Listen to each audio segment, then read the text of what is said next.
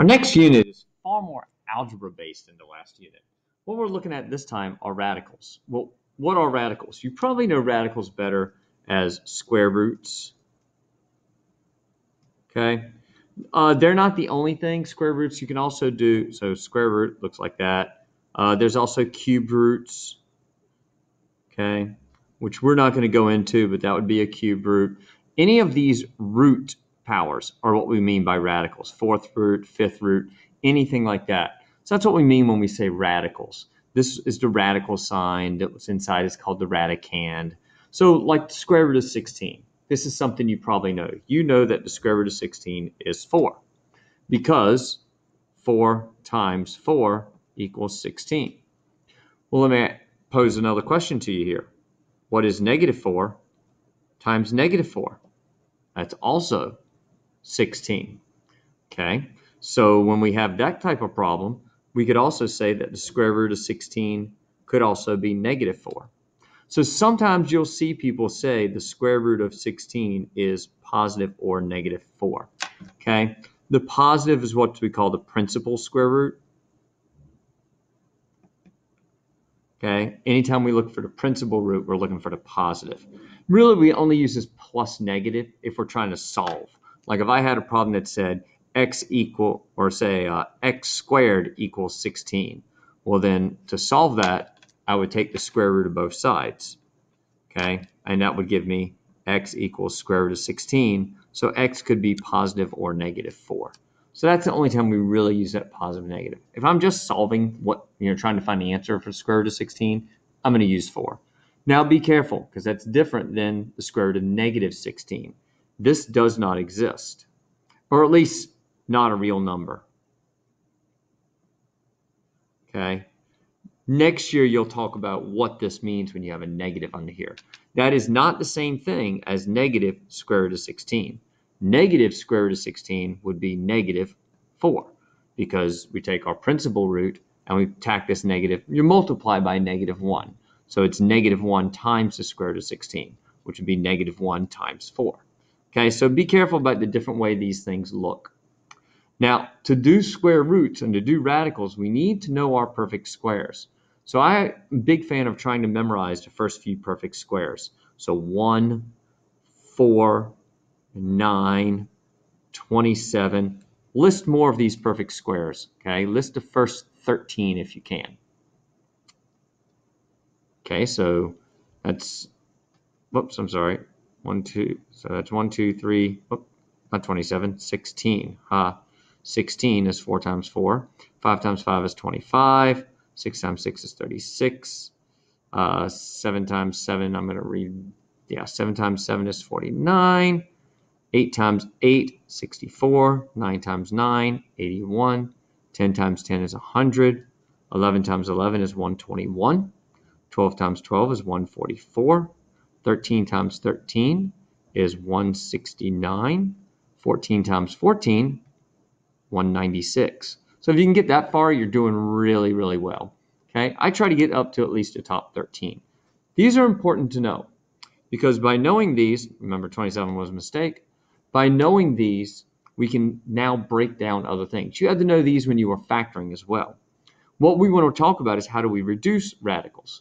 Square root of 50, for example, there is no square root of 50, but I do know 50 can be made by going 2 times 25.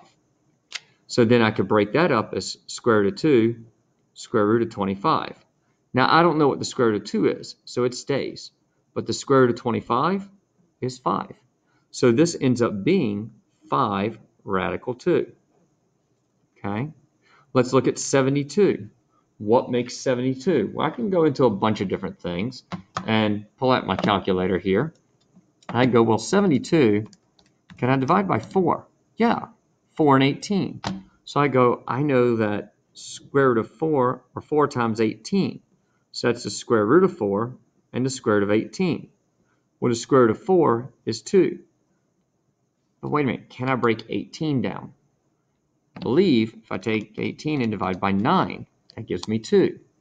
So now I've got 2, 9 times 2. So that still is 2 square root of 9 square root of 2. which gives me 2. Square root of 9 is 3. Square root of 2 is still 2.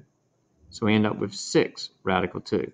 Now we could have done that faster. If I'd realized that 72 is actually 36 times 2, I could have gotten here a whole lot faster. So try to find quicker ways to do it, like 96. Maybe let me try 16. 16 and 6 makes 96. So I could say, hey, 16 times 6. And that's square root of 16, square root of 6. So that's 4 square root of 6. 6 can't break down anymore. Yeah, 2 times 3 makes 6, but neither 2 nor 3 are perfect squares. So that leaves me at that. Okay? So that's how we do these perfect squares. Let's try a big one, 243. So let's see, 243. Let me try 9. 9 and 27. Now I'm already thinking, wait a minute, 9's going to do here too. So 243 and 81. 81 times 3. So that's how you can do a little quicker. So that's square root of 81, square root of 3, so that's 9, square root of 3. There's my answer. So I try to find a big one. Oh, 18? 18's easy because we know 9 times 2 is 18. So square root of 9, square root of 2, 3 radical 2. Okay. 32. Let's see, 4 goes into 32. 4 goes into 32 8 times. So that gives me 4 times 8. So that's square root of 4, square root of 8, or 2 square root of 8. But 8 can be broken down. So the 2 stays out here. 8 can be broken down as 4 times 2. So that's 2 radical 4 radical 2. So now I've got 2 times 2 radical 2, and that gives me 4 radical 2. Remember, the 4 is outside radical. Once you use the radical up, it's no longer there. Okay? So you're going to try some of these. There's some delta math on reducing radicals. In fact, let's take a look at what that delta math looks like. So the first one's a guided. And if you take a look at what these problems look like, here they are, 288. So 288, I got to break that down. Let's try 16. Yeah, 16 and 18. 16 and 18. And I click on try, and it's going to go, great. Well, square root of 16 is 4, and that's going to leave me my 18 here. But I can break 18 down as 9 and 2. And it says, good job. Now what's square root of 9? Well, that's 3. I keep my 2 in the radical. And it's going to say, well, what's that going to equal then? That's going to equal 12 radical 2. And there we go. So I could submit that answer. Okay?